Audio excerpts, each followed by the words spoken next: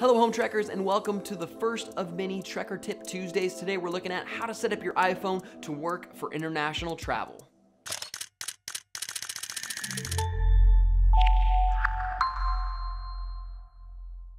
Welcome to the home trek from beautiful Los Angeles, California. It is finally coming into fall. I cannot wait.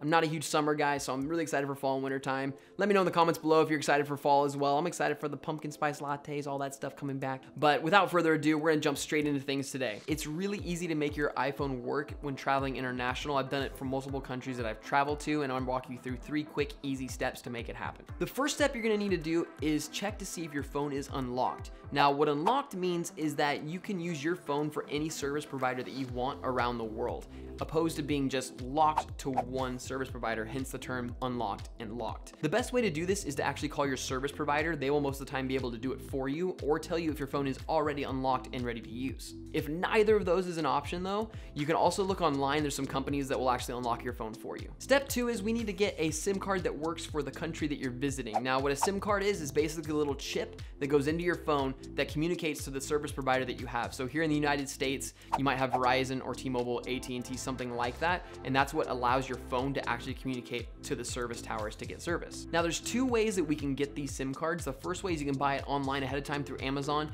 It might be a little cheaper, and a lot of people have had success this way, although I've personally never done it.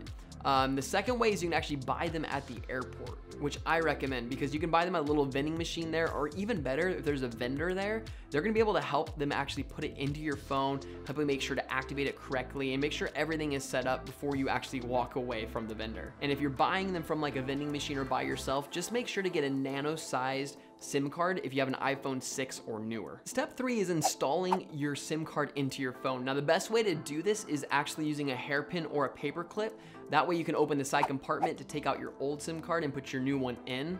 Now, when me and Cami traveled to London early this year, we didn't actually have one of those things. So we went begging from like vendor to vendor, seeing if they had any. We eventually ran into someone that did have something. So don't sweat it if you don't have one of those things, but it just makes it a little bit quicker and easier. Once you put your new SIM card into your phone, this is where things get interesting. Some SIM cards will work right away and won't give you any problems, but other ones won't work right away. The best way to make sure your SIM card works is to actually skim through the instructions that come with your actual SIM card. Some of them will have you call a line to activate it, or they'll have you text in a number to activate the credits to your phone.